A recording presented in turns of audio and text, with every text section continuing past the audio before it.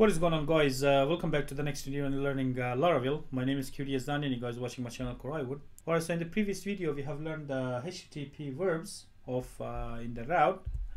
So as we said that you can get just you don't have just a get. We can have a post, we can get a put, we can get a page, and we're gonna use the delete. In the future videos we're gonna use the options, and finally even you wanna, for example, have a two requests, we can such as get and post, we can put a match, and we have learned that this is going to be for the root. Say now we're going to see that the parameters inside the route. Say for example we can have a register, and we can have for example login. And if we change these ones here, say for example we're gonna say this is login page, and we put a 2 exclamation mark, and we say this is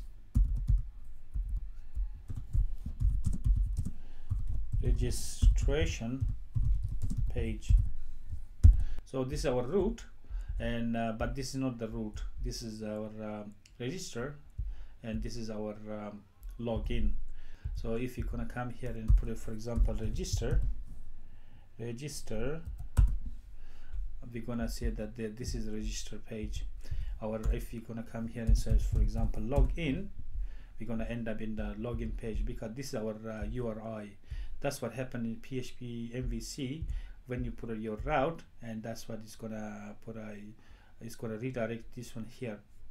And and we're going to discuss about the redirect in the future videos, and how the PHP, when the user comes in and log in, and if it's successful, then it's going to redirect to the login page or to the home page. Alright, so if you guys wondering why we have a return here, why we don't have a, for example, if we copy this one, for example, echo, so instead of return,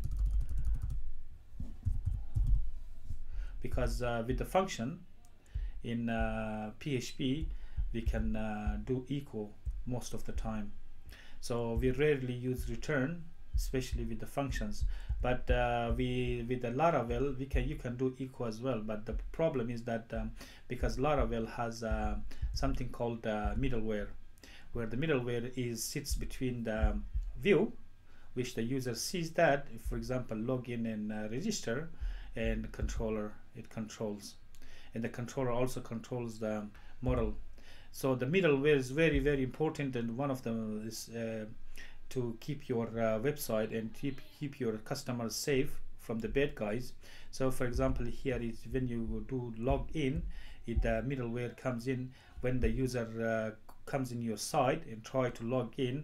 Then the view sends the request to the controller, and the middleware here filters this one. Middleware is like a security in the middle. It comes in and checks every request that goes towards the controller for processing. So to get the path, the user should be redirected when they are not authenticated.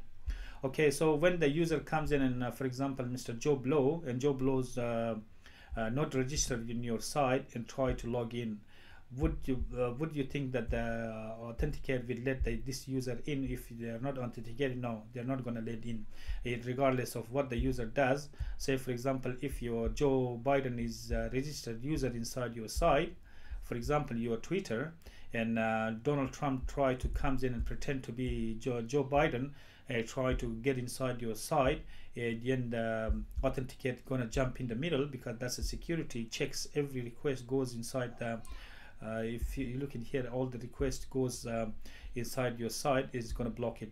It says no, I'm not going to let you in because you're not authenticated. So this is the reason we use here, we use the return, we don't put echo. So if you have experience with PHP, you're always wondering that why we don't put echo here instead of we just put a return. Say this middleware is as I said, this for security, and if you look in here, it encrypt. it encrypts all the cookies. And the cookies here, some if you're not sure about the cookies, you guys go and watch our learning PHP, the basic PHP, and we explain all the cookies, how we're going to make cookies and how we're going to assign the time, and how what the functions of the cookies.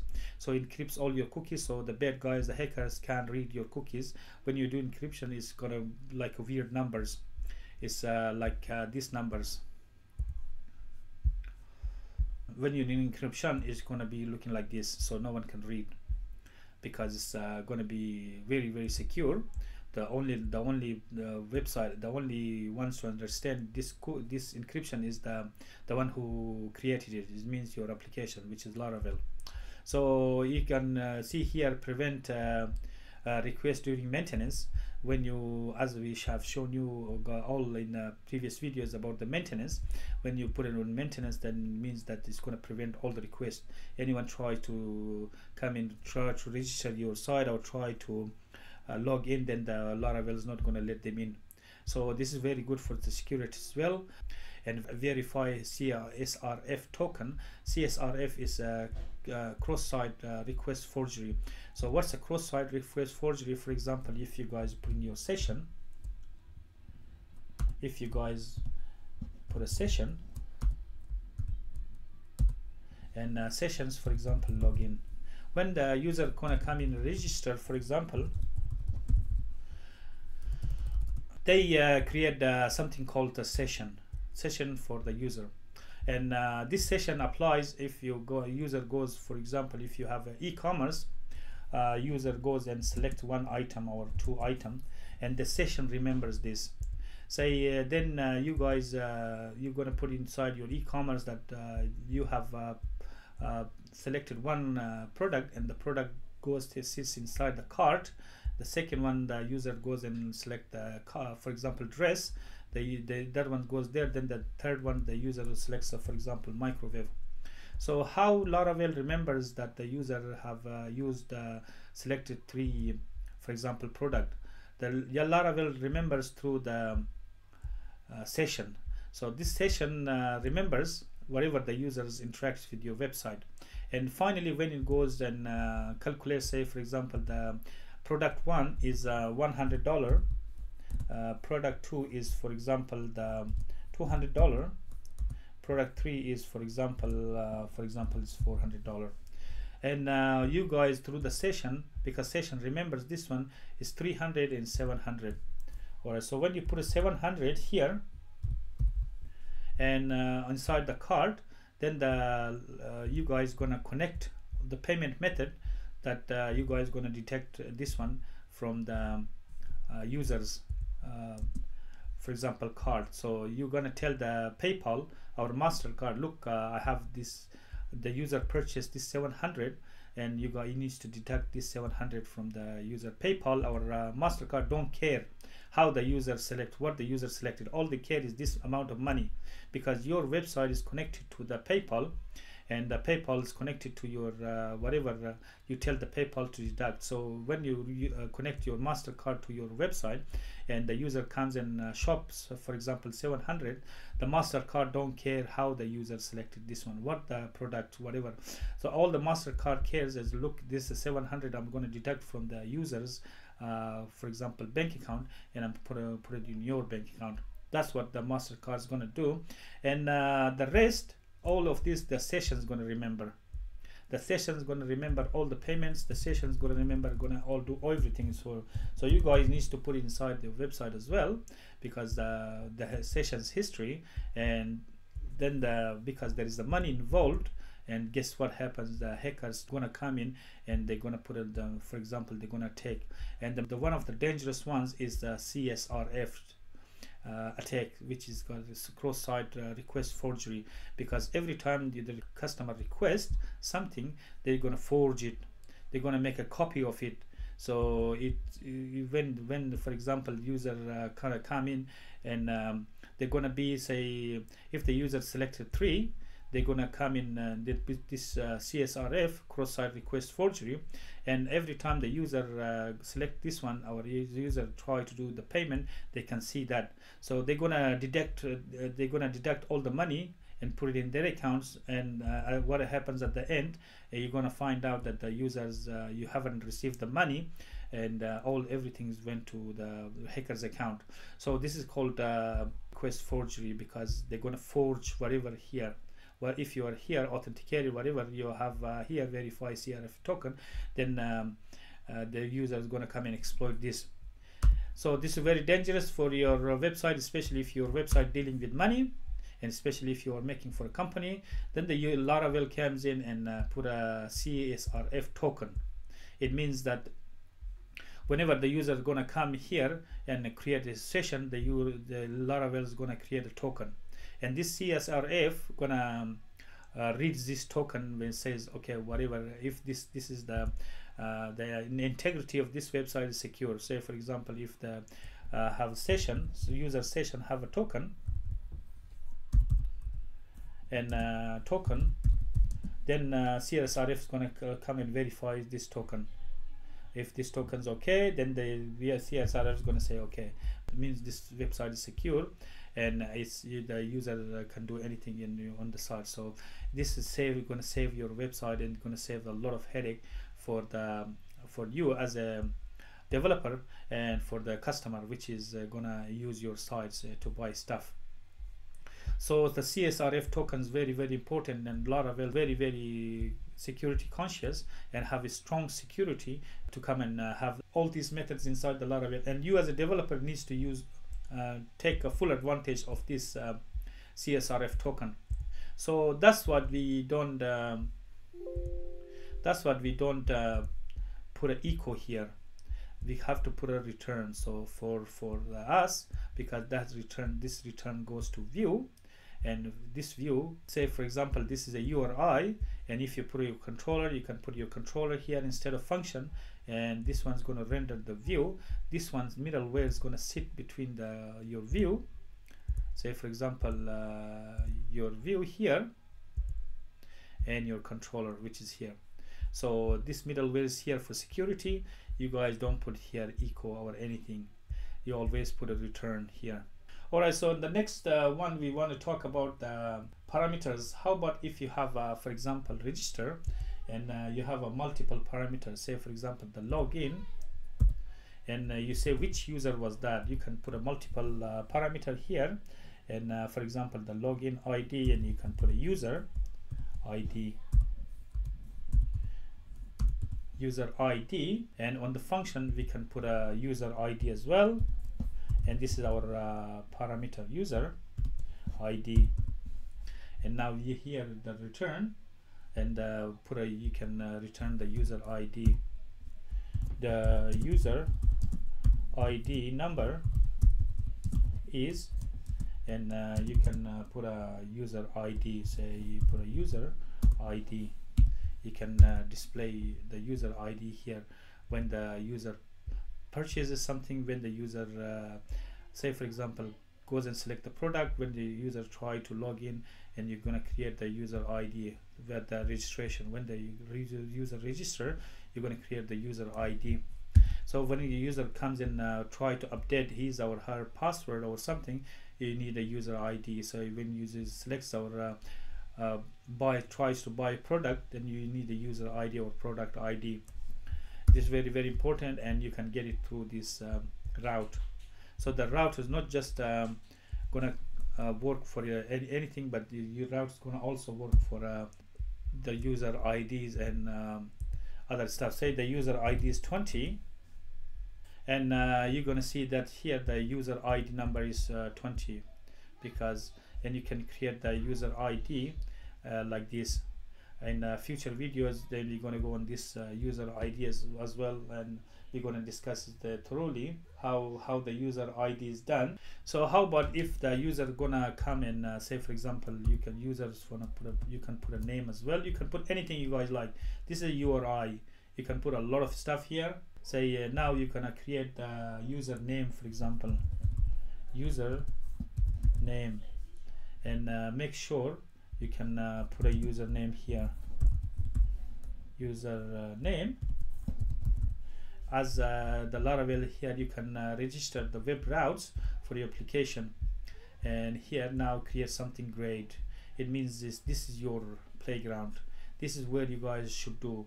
You guys, for example, don't go anywhere else, and don't try to go in the Laravel core and try to do, say for example, class route. Don't do that. And you guys gonna stay here, and for example, you guys can make your route for your controller. And if you're gonna come here, the user ID is this, and we can put a ID, and user name is, and you can put a username, and that's what we're gonna do. If you want to put a, for example, h1, you can put a h1, for example, and you can put a h1. If you want to make it look beautiful, you can put a h1, and you can put a h1 and tag here. And don't forget to put a semicolon here. So now we have a user ID and a username. It's getting a little bit complicated, and the function, you guys need to put a user ID and username.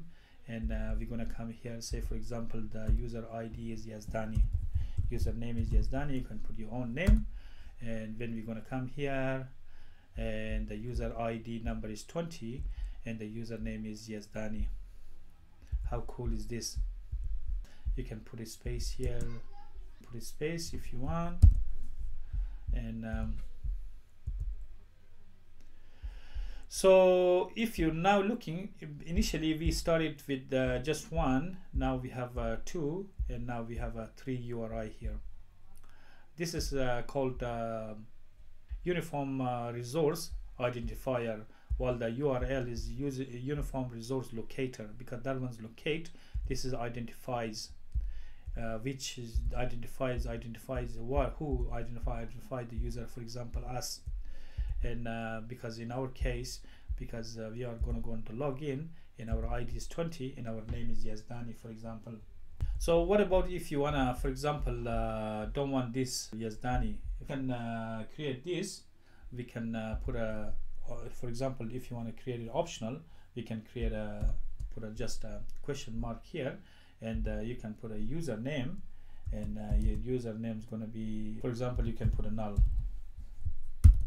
Now your username is going to be Yazdani. It's optional, it's up to you. Say for example, if I gonna come here, and if you don't want a username, that's fine, it's going to be optional. But before that was if you don't put if you don't put this one here, then you're going to get an error, because you can't just put a username there and don't put a username. Say now,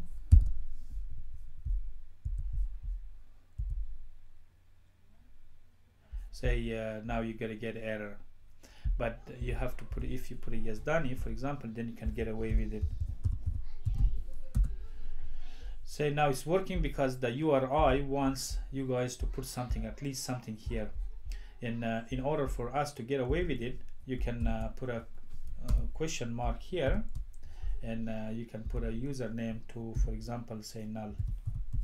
You can do this, and now if you're gonna come and check, if you remove this, you're good to go. And same as we can do this one as a default as well. All you guys need to do here, for example, I'm gonna put Yazdani, and that's a default.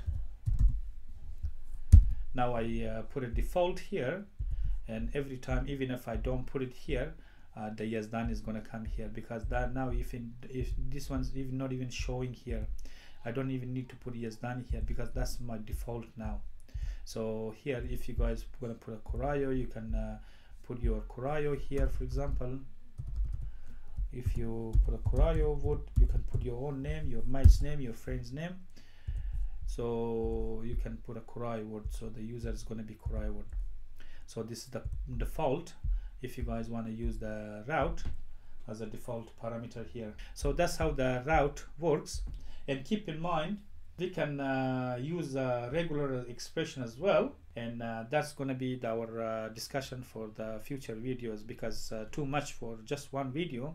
You guys need to get the hang of it slowly, a bit of time. So it's gonna take a while for you guys to get used to it, but I'll promise that in this series you guys are gonna get very expert at the end of this series.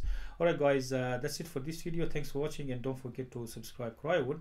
If you guys have any question or comment, leave in the comment box. Otherwise, I'll see you guys in the next video, and bye.